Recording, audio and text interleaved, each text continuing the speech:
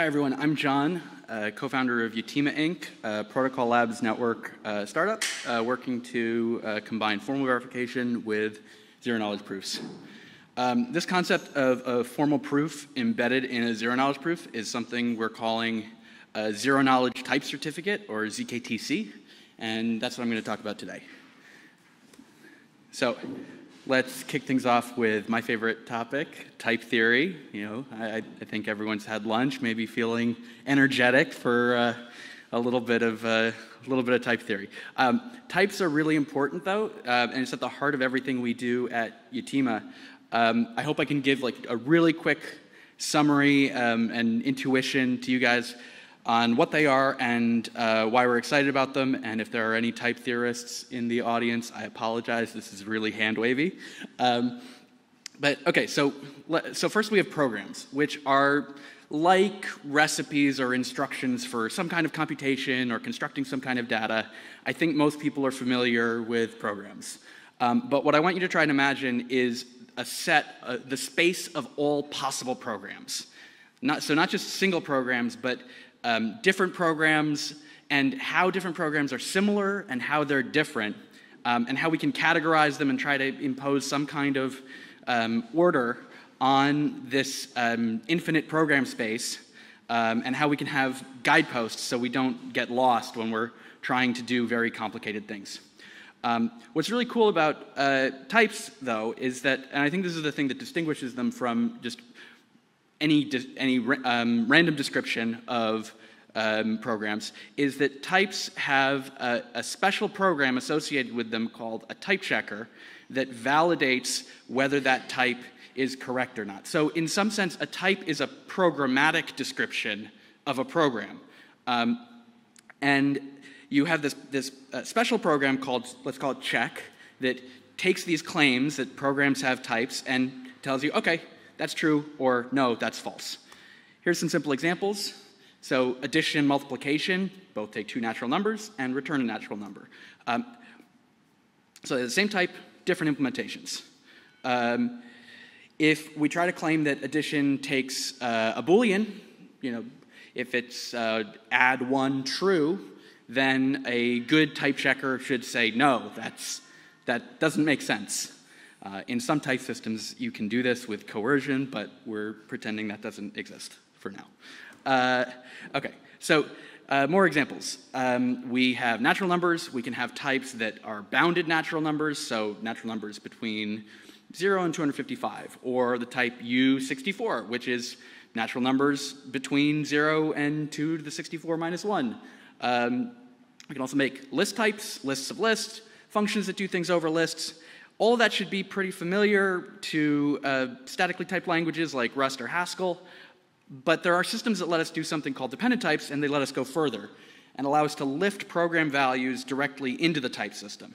So we can reason about specific programs and specific values that program produces, not just general properties like you might in Rust.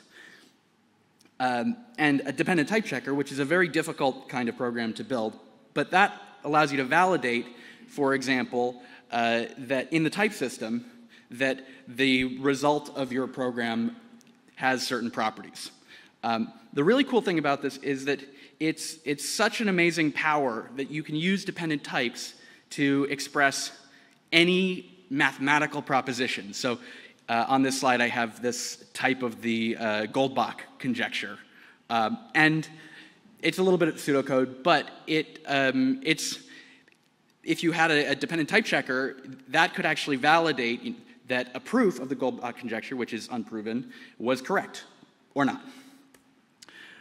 So this is the key idea from, I think, this entire presentation. If you take one idea away, it's really this, that proofs and programs have this very special relationship to one another, and every structure in programming corresponds to a structure in math, and vice versa. And type checking that a program fits a certain type is exactly the same as checking that a mathematical proof demonstrates some proposition. So this is a famous idea called the Curry-Howard isomorphism, or proofs as programs, and it's the key principle behind most formal verification. I have a corollary to this, though, which is the programmers as provers principle, and it's this. All programmers are secretly mathematicians.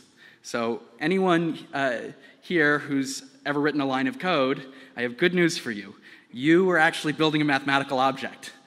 Okay, it's specialized, so maybe you didn't write down your theorems, or your types, or your documentation, but you did math. You can't escape that fact. And on the flip side, if you've ever written a proof, like in math class, like high school geometry, or in college, that was actually programming. You might have been programming in your head, and you might not have actually written anything down or written anything in a form that could actually execute, but it's still developing a formal language that in principle could be evaluated. So there's an interesting symmetry here, because programming, often we're building these objects, so we're kind of writing proofs, but we're not writing the theorems that go with them. And in mathematics, math papers write down the types and the documentation of what are implicitly programs, but don't give us the implementations. Enter Lean, which I think is the current best example of a system that can try to unify those two sides of that symmetry. Lean is a great interactive proof assistant with powerful type inference, tactics, metaprogramming, and it's also a great functional programming language like Haskell. Okay, Haskell is not the most popular language in the world, but there are those of us who love it. The key thing, though, about Lean is that it's being used by both actual professional academic mathematicians to formalize their work, and also by professional functional programmers to build applications. So I'm really excited about Lean. It's a really cool system. I think everyone should look into it. It's one of the developments in computing over the last 10 years that I'm most excited about. Here's what it looks like briefly. You have inductive data types, and this is the inductive data type of natural numbers, and a simple proof that addition of naturals is commutative. And maybe this looks a little bit opaque and scary, but when you're actually writing this, you have all the tools that you have in an IDE that surface a lot of the information from the type checker and compiler, and so the experience is actually much gentler than writing a mathematical proof on paper. The Lean type checker ends up, the experience is like it ends up being a kind of mathematical exocortex, because it keeps track of a lot of information for you that you don't have to necessarily actively remember in your head. There's a really large community around Lean, roughly oriented around the goal of formalizing much of mathematics. And I find this really cool. Math is something that people have been doing for thousands of years. You go back to Euclid, right? That's recognizably math in the same way that we do math now with your brain, pen and paper, maybe papyrus in Euclid's case. And but now we're teaching computers how to do math and how to be an actual part of that process of discovering new math and validating math that already exists. And I think that's going to be just as transformative in mathematics as it's been in so many other fields. Just like Juan mentioned in his talk the other day, since math is underlying so much of what we're doing in technology, I think that impact is going to ripple up the stack. So MathLib is the Lean mathematics library, and basically you should think of it as the corpus of all formalized math that humanity has created. So it's got hundreds of contributors, hundreds of thousands of theorems, and over 1 million lines of code. So it's a big project. It's growing like crazy, and it's really cool to take some very complicated proof, run it on your machine, and have the computer say, yes, this complex thing is true.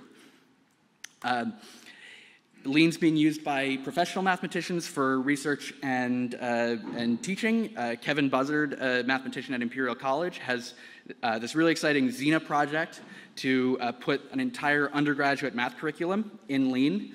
He has some really great talks about this that I encourage everyone to look up. But the key idea is that, that he expresses over and over again is that by using Lean, it makes the experience of math education actually much more interesting for both the students and the professor, because when you're doing, I mean, you could imagine if we were all writing programs in our head all the time, I think many fewer of us would be able to contribute meaningfully to that discipline. So there's a leveling that takes place, I think, when you allow people to write math as code. Another mathematician, Tom Hales, is using Lean to formalize abstracts of various papers, and that has particular relevance to machine learning, which OpenAI is doing. And OpenAI has a fun project to train a GPT-like model to automatically prove theorems, and they have some really impressive demos of their system solving some international math Olympiad problems, which are not trivial. Lean also has now some significant funding behind it. The Carnegie Mellon just established the Hoskinson Center for Formal Mathematics, and so there's some institutional momentum, and there's some really cool practical use cases where Lean is we're starting to build systems for verifying Rust programs. Sort of similar to how C programs have been formally verified for a long time. And there's some work to prove soundness properties for different zero-knowledge proof systems. And there are even now Lean startups. So at Yatima, we're using Lean for pretty much everything. We've implemented parsers, command line interfaces, we've implemented the Poseidon hash function, we've implemented an IPLD library with all of the dependencies, so multi-hash, multi-codec, it's in there. We're implementing a WASM interpreter, an EVM interpreter, and an implementation of the Nova ZK snark system that Lurk uses. Our implementation of Nova is not going to be fast, it's not designed to be, it's designed to help us understand the protocol and write some proofs. So let's talk about ZK snarks. This slide looks exactly like a slide that Chimay had, and I did not see his talk beforehand, but so we can skip this. But basically, for our purposes, we don't have to worry about what snarks actually are. We just have to worry about about this interface of two functions that they give us, which is prove and verify. So prove is general, and in Turing-complete protocols, generates a proof that some computation evaluates to a certain result. And it might be expensive. Verify takes that proof and gives us a Boolean if that result is true. And if it's not a good proof, then it'll say false. So this is also kind of hand-wavy, but I think at the sort of this level, it is a good intuition. But let's remember our type checker program. So the key thing about types is that we have an associated program that verifies whether the types actually match some program that we're working with.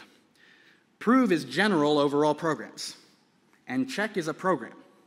So what happens when we pass check of some type signature into prove? So this sounds kind of mystical, but what we get is we get a zero-knowledge proof that our type checker has returned some value. So you're writing some code, you're writing a Rust function, and you have a type signature, and you have some implementation, and the Rust compiler says, yes, your implementation matches a type signature. You return U64. In principle, you could take the entire Rust type checker, put it on a zero-knowledge proof system. I don't recommend you do this, but you could, and get a zero-knowledge proof that Rust has returned a proof that Rust has type checked this program, and then verify. Once you have that proof, verify will be able to validate that in constant time. So you don't have to rerun the type checking operation. Right now, if you want to verify that some library, some unknown library, is type correct, what you have to do is you have to download the library, you have to download the type checker, and you have to run the type checker against the library. There's no other alternative. You can trust someone else to do that, I guess, but if you want to really know that some library is type correct, you have to replicate the type checking operation. So if we can produce zero-knowledge proofs of type checking operations, then we don't have to replicate. We don't have to do that kind of verification through replication. We can have a maybe more expensive proof operation, but we can then have really cheap and efficient verification operations taking place whenever someone wants to validate that some library is type correct. And that's what a ZKTC is. So a ZKTC is a type certificate. It's like a digital certificate that says this library, this program has passed this type checker. And to do that, of course, you need to content address the type checker, you need to content address the inputs, so there's a lot of detail that goes into making this work. But the intuition should be that just like you can get the result of a type checker by running it locally on your machine, this lets you securely transport that result to anyone else without requiring them to perform the same operation, without requiring them to install the type checker, which can be sometimes a little bit of a hassle. Okay, so what are we doing specifically? I think we've sort of gone over the background. Specifically for Yatima, we're doing lean ZKTCs with Lurk. So what does that mean? Well, we've implemented our own version of the lean type checker that does all that content addressing. And we have a compiler from lean to Lurk. And then we can pass our self-hosted lean type checker through our compiler and generate a lean type checker in Lurk. And then that lean type checker in Lurk, when given specific inputs, can produce a Yatima ZKTC, which is a proof that some lean program correctly type checked. That could be a practical function that you wrote as part of a parser, a web application, or it could be a complex theorem that's part of MathLib. This is what our stack looks like. So MathLib applications are implemented in lean. We can run lean on WASM potentially. Lean that then gets turned into our content addressed Yatima IR, which uses IPLD, and then compiles to Lurk, which then in turn turns into proofs. And we're hoping to add an FVM support for this so we can verify these Lurk proofs on Filecoin. Our current status, so content addressing works really well. There's some changes that we want to do, I think, that'll more closely unite Lurk native data with IPLD. Our type checker also works, but like all type checkers, it needs some TLC and some optimization. You can always make a type checker better. And the compiler works, but we have a big refactor planned to make it more efficient to use the functional commitments that Chimay talked about in his talk. And I think that's going to be really exciting because then we can generate these proofs one by one for each definition. And I think that's going to be really cool. And we expect to have our MVP of this by the end of the year, maybe early next year. So really cool applications that this opens up. I gave a talk earlier this fall about how we can use this system to build a trust minimizing, strongly typed software marketplace on top of Filecoin. Essentially, if we have Lurk running on Filecoin, then people could publish types that they want someone else to implement and a bounty if they do. And since it's dependently typed, those types can be arbitrarily specific. Or the lean type system is Turing complete, so you can put any description you want in there. And then if someone fills those types, implements your typed specification, then they can claim the bounty without having to interact with you thereafter. And I think this could be a really interesting new kind of thing that this system enables. Also, I think that there's a more mundane version of this, which is just using ZKTCs to prove that any input to, let's say, like a smart contract API or web API is type safe. So you could have like a web server that says, well, I have an API, I need 3 arguments, I need a U64, a Boolean, and a string. And right now, I have to, my server has to validate arbitrary JSON that people can pass in, which is a pain, because then I have to do error handling, and I have to deal with the unhappy paths, and what happens if I hit one of those paths, and how do I recover safely? That's not fun. So, but what you could do is you could say, well, I'm just going to require my users to pass me ZKTCs that their inputs are correct. And because ZKTCs are general, I can actually add restrictions beyond just type safety. I could, static type safety in the sort of Haskell and Rust sense.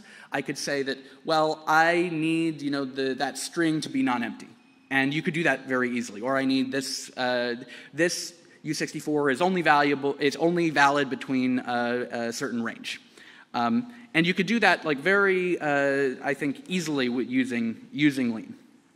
But sort of, I think, in a larger context, like what this will be useful for, or something really like I guess ambitious that we're trying to build, is that if we think about like MathLib as like this like work product of like the project to formalize all of math, how do we know that that project is correct? How do we know that all of math is right?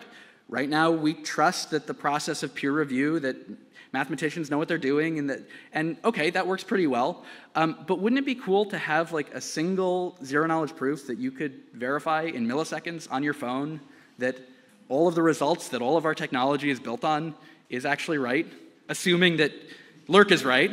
But we could build proofs that like Lurk implementations are correct. There's some Gödel circularity there, so we do ultimately have to trust some things, but we should try to minimize that trust.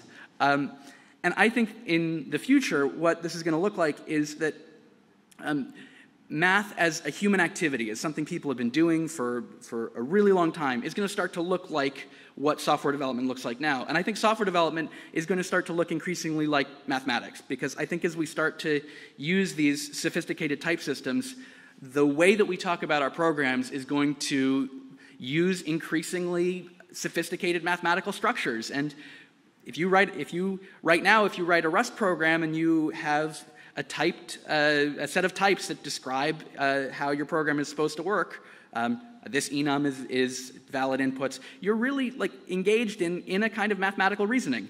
And I think that the closer these two fields can come together, the better. And that's the mission of Yatima. We want to help that ongoing unification.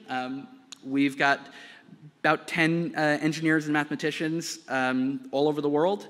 And some of us came from a pure engineering background, some of us came from a pure mathematics background, and we basically all work exactly the same way. It's really exciting to see people that have never coded before actually like do really, really great work. Some of our best engineers have never worked as engineers before, and that's been amazing.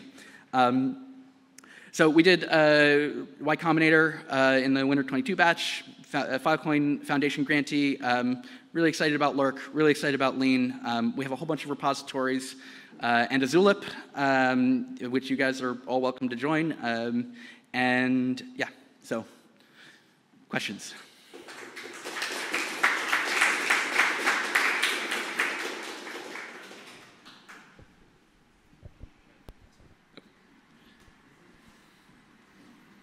Hey, it's not really a question, it's more of a realization. I just noticed that you could use this zero knowledge for not only the type checker, but also the compiler. Yeah. So you could have a compiler, and the zero knowledge part would be like the code. So you can have like closed source. I don't know if this is good or not, right? But you can have like closed source programs that you can prove that compiles to, whatever. And also it has a type, right? So you can combine both.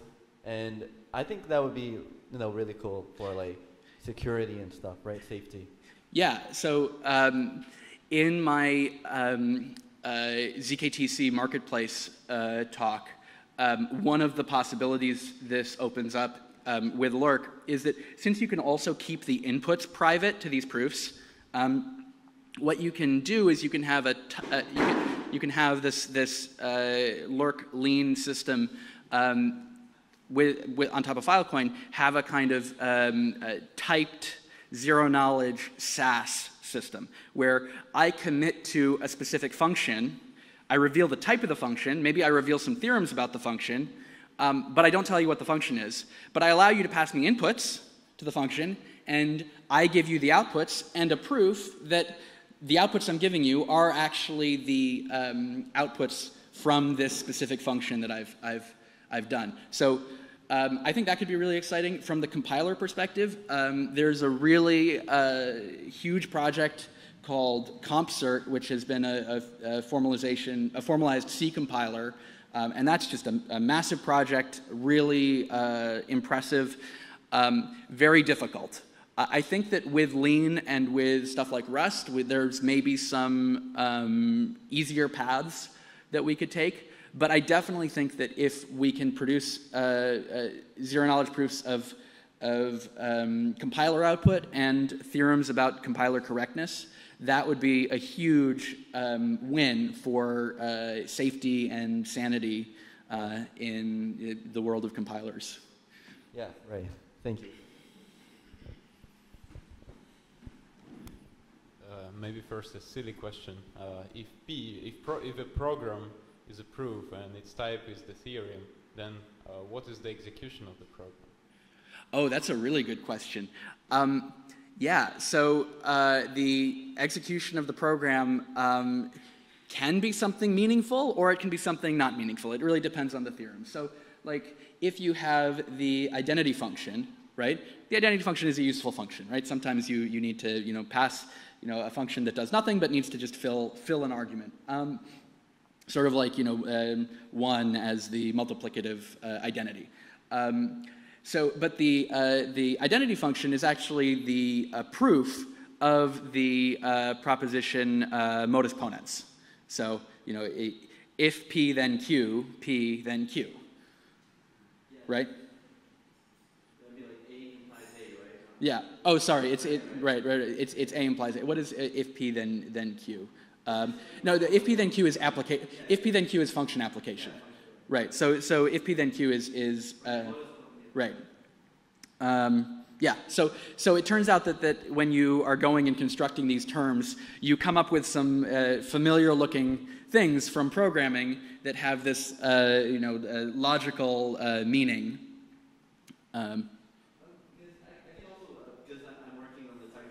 Yeah, Gabriel is my co-founder, so. I think you were asking about the execution of programs and proofs, right? The execution of proofs is proof simplification. So it takes a proof that maybe is roundabout, like maybe you have a proof that you have a proof of A, and then you have a proof of A implies A, and then you apply it, and then it gets back you a proof of A again, right? So this is a roundabout proof. So it's executing it is just simplifying the proof. So that's what it means. But usually proofs, these languages, they have what is called a proof irrelevance. They separate what is propositions and types. Basically the idea is types, values are important, but propositions, proofs are not really important. So it's just it's just an evidence that you've proved a thing, right? A proposition. What's most important is the proposition. So the proof itself, it doesn't matter, right? So usually these languages, they consider different proofs as the same, and they do not reduce proofs. So proofs are, just leave them unreduced. But that they are actually normalizable because, this is proven by, some mathematical theorem, proof preservation. Yeah, whatever. The other interesting wrinkle to how constructing proofs works in these languages is that you're limited to constructive mathematics. So you can't use, for example, the law of the excluded middle, where you can prove that something is so by proving that its negation is impossible. That sounds logical, but in proof systems, you actually have to construct an object of the that inhabits the type you're trying to reach. Lean does allow for non-constructive, so-called classical logic, but those proofs are non-computable. So they don't correspond at all to any kind of executable function. They're just a automated logical inference. Yeah, so do you understand correctly that we can take, let's say, a Rust program and produce a ZK-ATC proof for that program? In principle, what this would require is implementing the Rust type checker, let's say in Lurk. If we implemented the Rust type checker in Lurk, we could do this. We're probably a ways away from that. That's a difficult project. The reason why we can do Lean and not Rust is because, paradoxically, the more expressive your type checker is, the simpler it gets, because you don't have to deal with all these different special cases. So in Lean, there are only, 3 or 4 different type-relevant constructors. And so the type checker is actually fairly short, whereas the Rust type checker has to do a lot of work in order to be so constrained. Implementing the Rust type checker would be it would actually be a much bigger project than implementing the Lean type checker, even though the Rust type checker is less powerful than the Lean type checker. And we take some purely functional, like Haskell. Yeah, so the Haskell type checker would be easier. The problem is which Haskell. Haskell has a zoo of all these different extensions. I think we could do Haskell 98 pretty easily. You can do a lot of things. Yeah.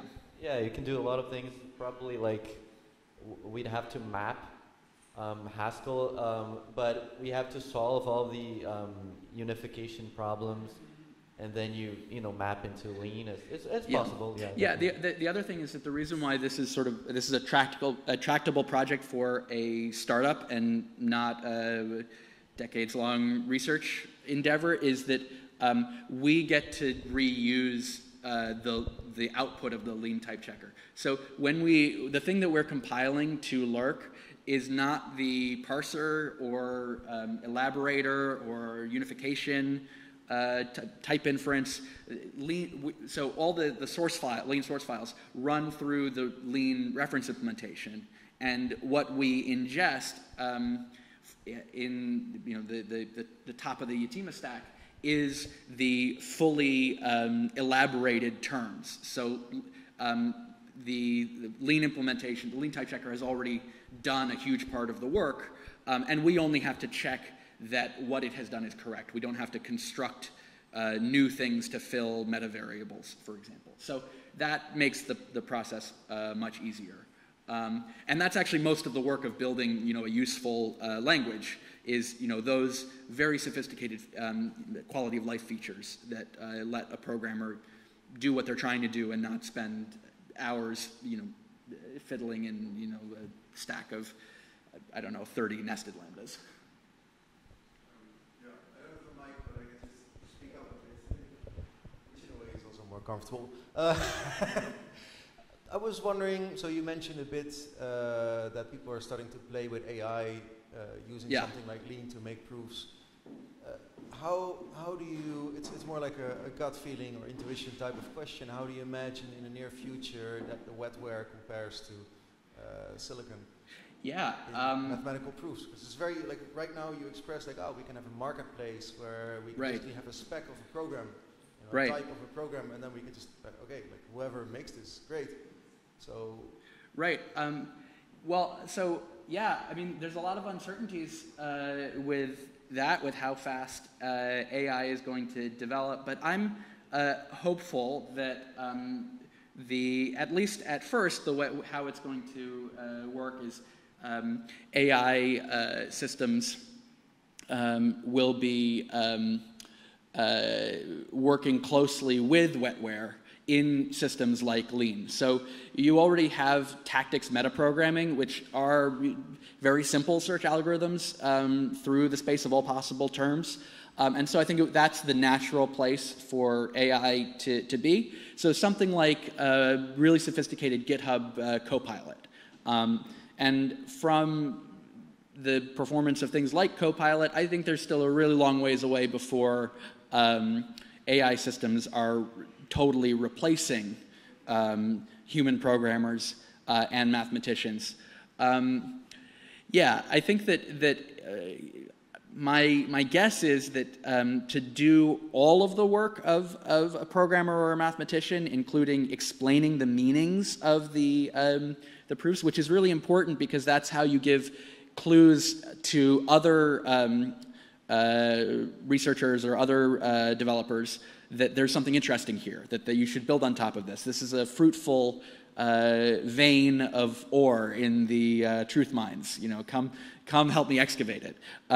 That, I think, is an AGI complete problem. I mean, when we have an AI that's capable not only of, writing a whole software project and also the documentation and also setting up a company and running the company and raising money, I mean, then we're all obsolete. So, but what a wonderful thing for the economic growth rate, right? Well, I'm not trying to put you in a corner here. No, sure. What I'm trying to imagine is like, oh wait, like we can actually produce mathematics with the help of AI at a rate that we would have never been able to imagine before. Like, right. This might be an option. This can really change the dynamics of basically everything. Right. But I think that just like the invention of the hydraulic excavator didn't put people out of work digging. It just meant that we could dig much more efficiently. We didn't have to use picks and shovels. You could have one person. A lot more stuff got dug up. There's a lot of infrastructure that just wouldn't be possible if everything had to be done by hand. And right now we're doing things by hand. So how AGI impacts this, I mean, that's anyone's guess. But I think in the near future, what will happen is that these kinds of very sophisticated type inference systems will be more of a human mental prosthetic and are going to really amplify people's natural ability to do mathematics and to write software. Thanks.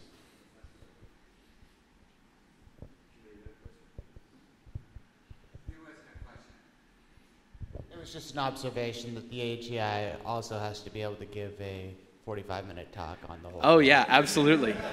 Absolutely. Probably over Zoom, though. Okay. Thank you, guys.